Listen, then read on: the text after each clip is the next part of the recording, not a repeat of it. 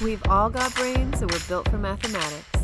So turn yours on and get ready for... Mic Drop Maths! That's right, you heard us, maths. I'm Mrs. Wells-Corfield and my class loves mathematics. Maths isn't just about adding, subtracting, multiplying, and dividing. That's why we have the S. There's so much more to it.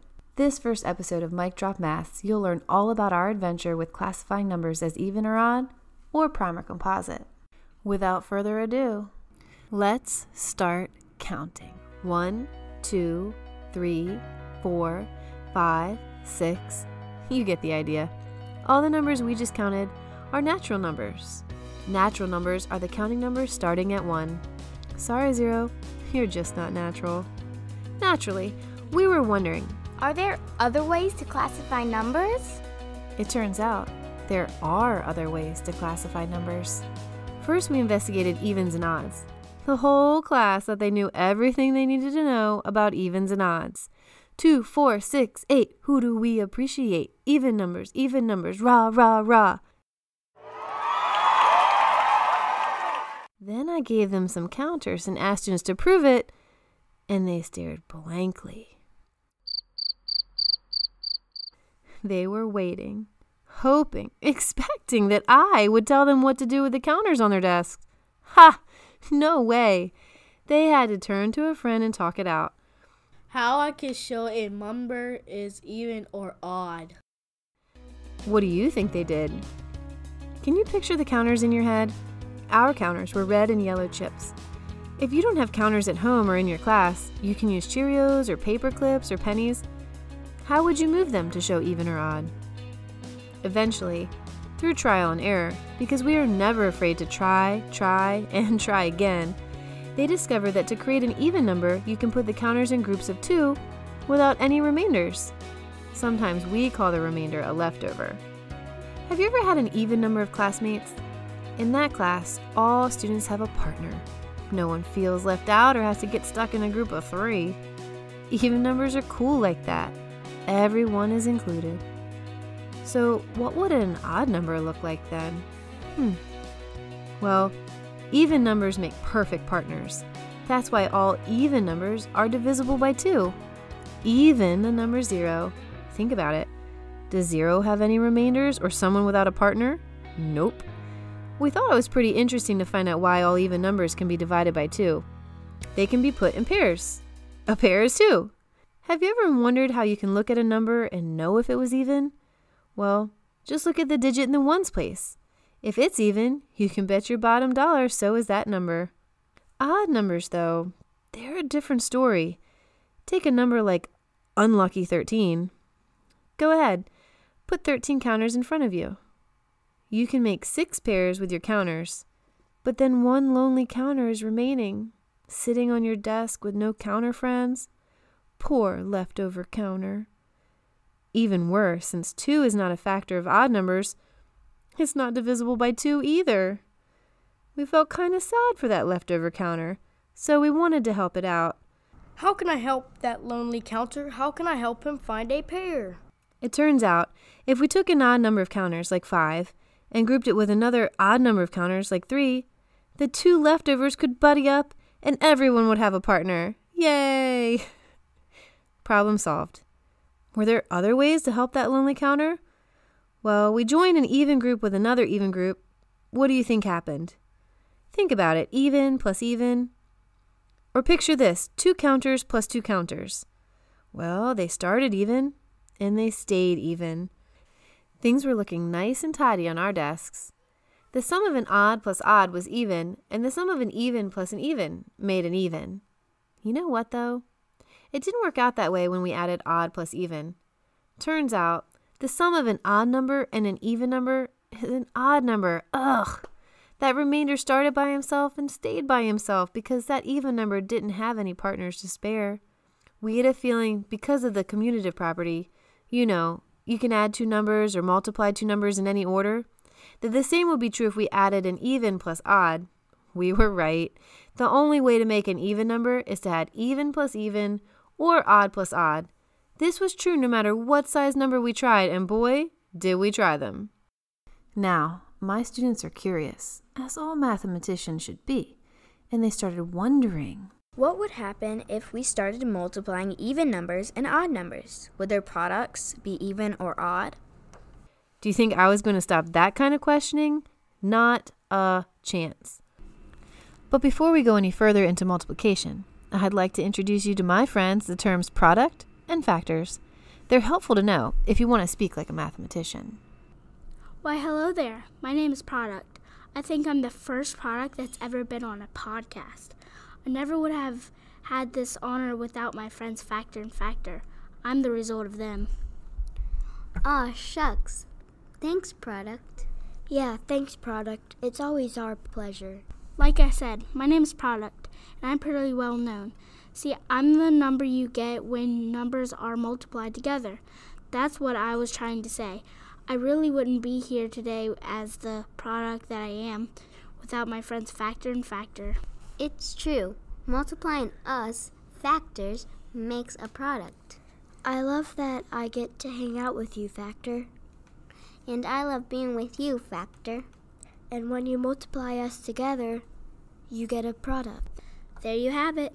A behind-the-scenes look at how I, Product, came to be who I am today. I could not have done it without the help of these two factors.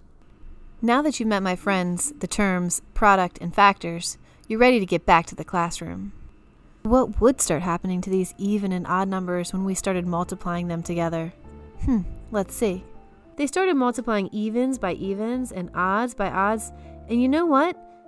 They were quite surprised with the results. An even number multiplied by an even number was still an even number, and an odd number multiplied by an odd number was still an odd number. Well, that's different than when we were adding odd numbers. As my daughter would say, what in the world? Why is an even number times an even number even? Why is an odd number times an odd number an odd number? What do you think? You can pause anytime you'd like to draw some pictures, talk with a friend, or just think. This was way too much to memorize. We just wanted to make sense of it. Then we could always use reasoning to remember what we learned later. Let's make connections to what we already know about multiplication. We can show multiplication in arrays, or rows and columns. Let's try 3, an odd number, times 4, an even number. Now the students were showing 3 times 4 by creating 3 rows of 4 counters on their desks. Make that mental image in your math's mind. Got it? No? That's okay. Draw a picture or move some counters. Hit pause. We can wait. Then, can we show 4 rows of 3 instead of 3 rows of 4? Someone's always got to be different. What do you think I said? Heck yes. You're technically modeling 4 times 3, but the product will be the same. Because of, good old commutative property of multiplication. We can always, I repeat always, multiply 2 numbers in any order. This is a math law. So sure, show the rows any way you want. Either way, they were modeling an even number times an odd number by building arrays. Now, my 5th graders decided to count them all up to find the product. And what do you think they got from their 3 times 4 array? 12. Boom! An even number. An odd number times an even number was even. They did it again with an odd number times an even number, and it was still true. Odd times even makes an even. You know their wheels were spinning now. What if is our favorite question, followed closely by why. Nothing makes me happier than when my class is asking questions. That's when I know they're really learning. What if multiplied an even number times an even number? Let's make 2 rows of 6 or 6 rows of 2. 12. That's even too. Okay. So are we always going to get an even number when we're multiplying, or what? Wait. We decided to try one more option.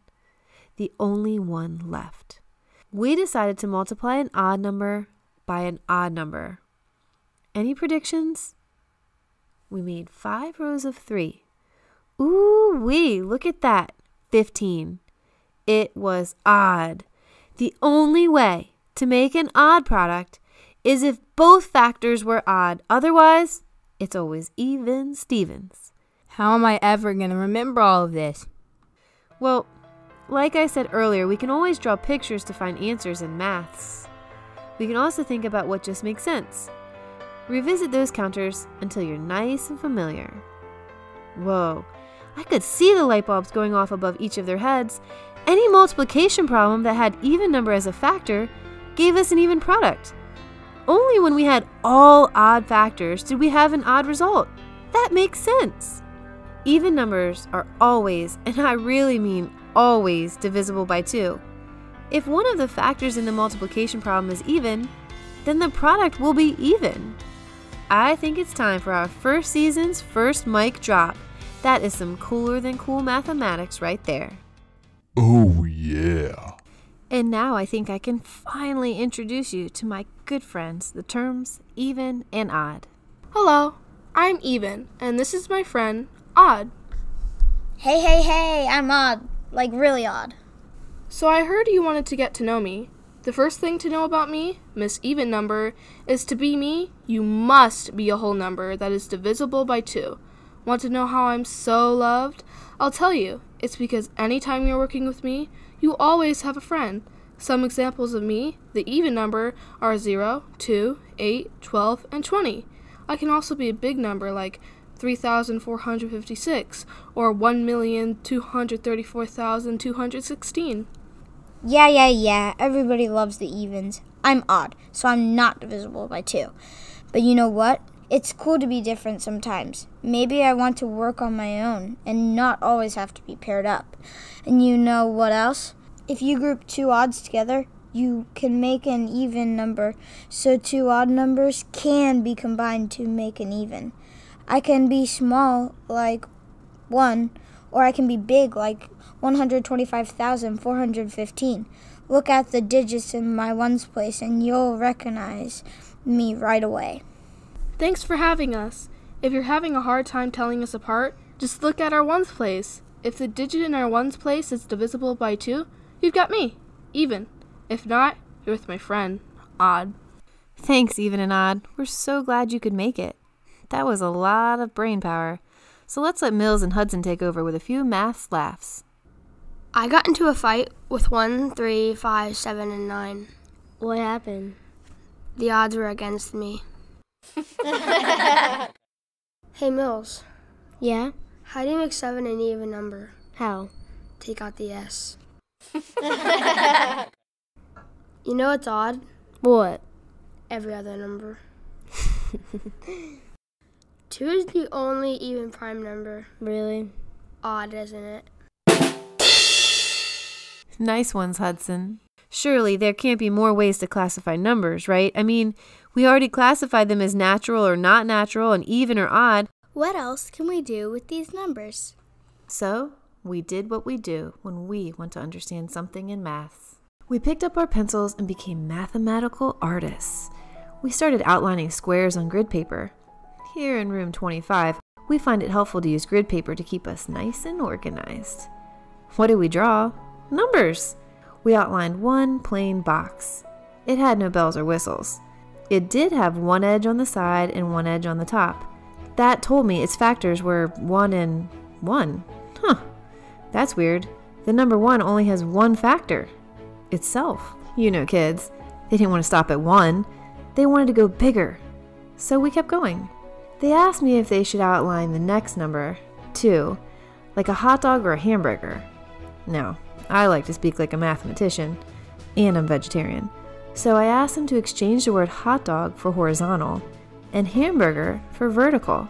And as a treat for upgrading their vocabulary, I told them they could draw it either way, because no matter how they drew their rectangle, one side would be outlining 2 box edges, and the other side would be outlining 1 box edge. Drawing it horizontally or vertically was simply rotating the same rectangle. The number 2 was different than the number 1, because yes, it was still just one rectangle, but it had 2 unique factors, 1 and 2. The same thing happened when they drew the number 3 on grid paper.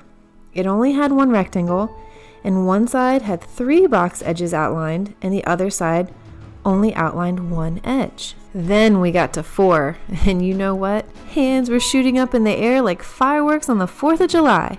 That's because students discovered they could draw 2 different rectangles for the number 4. They could outline a rectangle with 2 box edges by 2 box edges, or a rectangle with 4 box edges by 1 box edge. Because we were able to draw 2 different rectangles for the number 4, we were able to identify more than 2 factors. The factors of 4 were 1 and 4 and 2. We kept going with this for a while.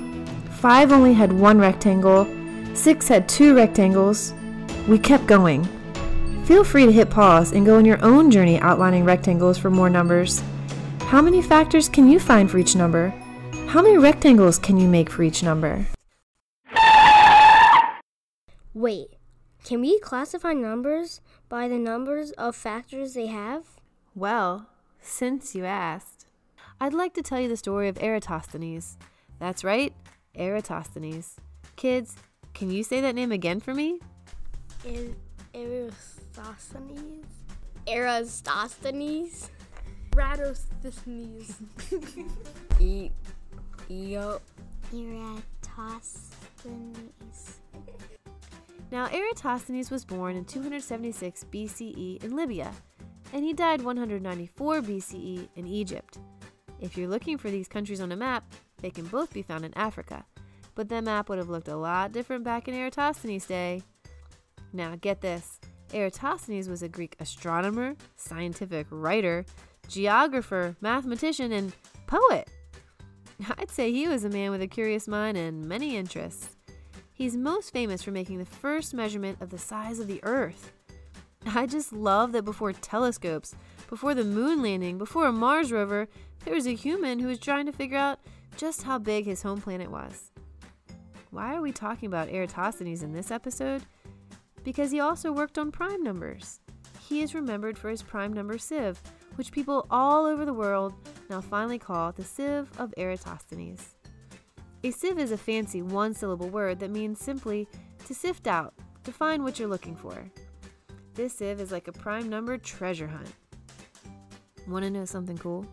A modified version of his sieve from way back when is still an important tool in number theory research today. That's quite an amazing mathematical discovery, and we, young mathematicians in the glorious state of Virginia, use that very sieve to begin our investigation into the world of prime numbers. We just had to make our own sieve after we learned all about Eratosthenes, so I gave each student a chart with the numbers 1 through 100, a hundreds chart. We've got one linked on our blog if you'd like to color along with us. All you need is that chart and a purple, yellow, red, green, and blue crayon. If that's not tickling your fancy right now, you can just listen and make a mental image in your math's mind. Here we go. The number 1 only had one factor, 1. So we knew it was a bit of an oddball. Therefore, we colored it purple. Then we circled the number 2 with our pencil. Do not color the number 2. It's special. Remember, we could only draw one rectangle for 2. We colored all the multiples of 2 yellow. Next, we circled the number 3. Do not color the number 3. It's special because it only had one rectangle. Then we colored the multiples of 3 red. Some of the numbers like 6 and 12 were already colored, so we just left them alone. I mean, why mess with a good thing? And kept searching for uncolored multiples. There were a total of 16 squares colored red. Then we circled 5 with our pencil. Do not color 5. It's special. Again, it only had one rectangle. Are you catching a pattern? Can you guess what we did next? We colored all the multiples of 5 blue. There were only 5 blue squares. Next, we circled the number 7. Do not color numbers that can only be drawn with one rectangle, but do color the multiples of 7 green. There were only 3 green squares. Count 'em up, count 'em up, up. We're on fire!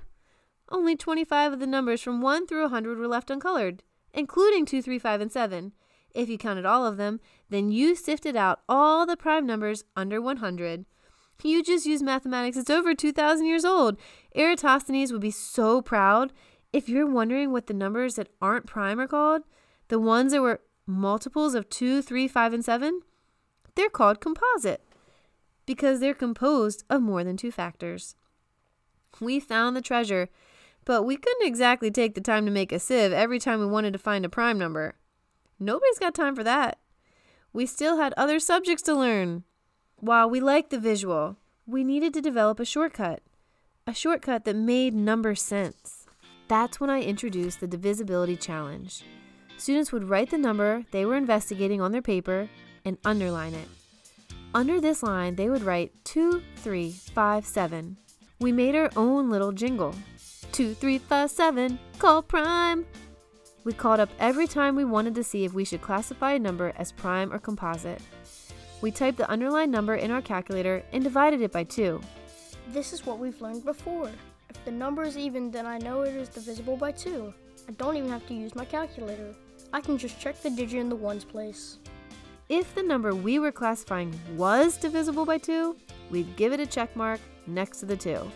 The check meant 2 was a factor, which meant the number was composite.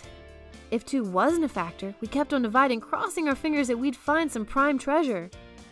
Next, we'd take our number under investigation and divide by 3. If 3 was a factor, then yep, you guessed it, it was composite. We didn't even have to keep dividing. If it wasn't a factor, meaning it didn't divide evenly, you could tell it didn't divide evenly because there'd be some digits after the decimal. We'd keep on dividing. We checked the number's divisibility by 5 and by 7. If none of those first 4 prime numbers were a factor, we knew we'd done it again. We'd found a prime number less than 100. See, what makes a prime number prime is that it has exactly 2, I repeat, exactly 2 factors, 1 and itself. If you can divide it by another number, that means that number is also a factor, which means it has more than 2 factors, which also means it is composite. One check on our divisibility challenge helped us to classify the number as composite. 4 X's marked that number as prime treasure. Conjectures started popping up. A conjecture is basically like a hypothesis in math. Will this divisibility strategy using 2, 3, 5, 7 to find prime numbers always work? You know, the strategy where we check the divisibility of the number by 2, 3, 5, 7 to classify a number as prime or composite? I mean, our strategy is just a shortcut of the ancient sieve that Eratosthenes gifted us. And it works great for numbers less than 100. It actually works all the way until 121. 121 is not divisible by 2, 3, 5, or 7. But it is divisible by 11, so it is a composite number. It would fail our test. To be certain about large numbers, we need to see if it's divisible by any prime number that is less than half of that number. Our prime treasure hunt this year is limited to the numbers 1 through 100, so 2, 3, 5, 7, call prime. There you have it. We discovered 3 ways to classify numbers: natural or not natural, even or odd, and prime or composite. I wonder if there are even more ways to classify numbers. Spoiler alert, there are. But you'll need to wait until next year to learn that. Good thing I picked that mic back up, because it's time to drop it again. Woo! Now it's time to meet the real stars of the show, the terms you've all been waiting for, my personal close friends, prime and composite. Bonjour, I'm a prime number. Hello, I'm a composite number. Thank you for having me on your podcast today. I'm prime and I just love to be in the spotlight.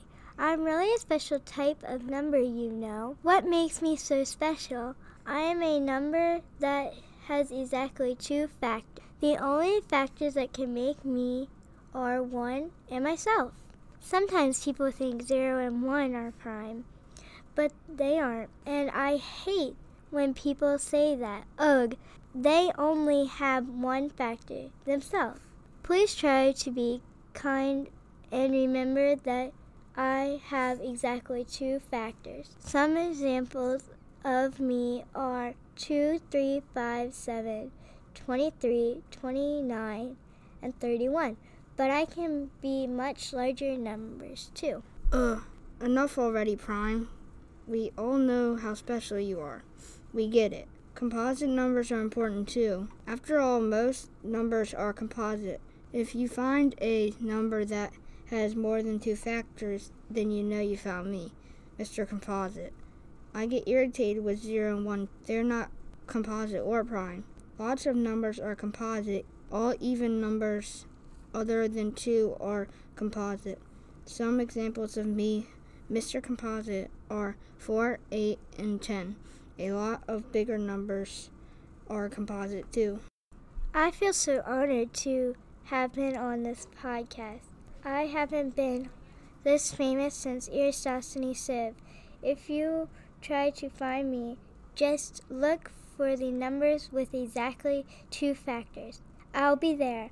All the other numbers that have more than 2 factors, they're composite. Thanks, Prime and Composite. We're so glad you could make it here today. Now, this may be a maths podcast, but our class is full of readers too. Take a listen to 2 books we recommend from this unit. Hi, my name is Tucker, and I want to tell you about a book we read in class. The book is called Being 13 by Matthew McElligott. In the book, they explore even and odd numbers. It had great illustrations, and it was funny because the grasshoppers refused to eat odd numbers, and it helped me review what it means to be even and odd. Hi mathematicians, my name is Mina, and have I got a book for you. We read the book Missing Mittens by Stuart J. Murphy. In this book, animals are wearing mittens for some reason, and Farmer Bill couldn't find them all because someone or something was taking them. This book was really helpful for me when I was learning about evens and odds because there were pictures that showed pairs throughout the book. It wasn't that funny, but it was a good mystery. You should check it out. Thanks for the book recommendations, Mina and Tucker. Now, here's a cool fact about prime numbers for the road. Did you know that the largest known prime number is 24,862,048 digits long? If we were to print that one number in a book, it would take 8,287 pages. That's longer than all of the Harry Potter books combined. Mathematicians have proven there's an infinite number of prime numbers, but there is no pattern for prime numbers, so they are constantly searching for the next one. There will always be a larger prime number than the largest one we know, and there will always be a mathematician trying to find it. What we do know is that we all have maths brains, and there is no limit to what you can do. I can classify prime numbers less than or equal to 100. I can classify composite numbers less than or equal to 100. I can describe whether a number is prime or composite. I can demonstrate with models or pictures why a number is prime or composite. I can categorize numbers as even or odd. I can demonstrate with manipulatives or pictures why a number is even or odd. I can describe whether a number is even or odd. I can demonstrate with models or pictures why the sum or difference of 2 numbers is even or odd. This podcast was brought to you by the words of Sarah Adams. Everyday love, changing everyday lives.